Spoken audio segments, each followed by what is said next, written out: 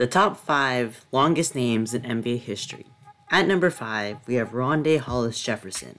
Rondae has had a solid career playing for the Nets, Raptors, and Blazers, but currently doesn't have a job. Number 4 is Michael Carter Williams. MCU won Rookie of the Year, but every year his career fell off to being now a 10-minute player.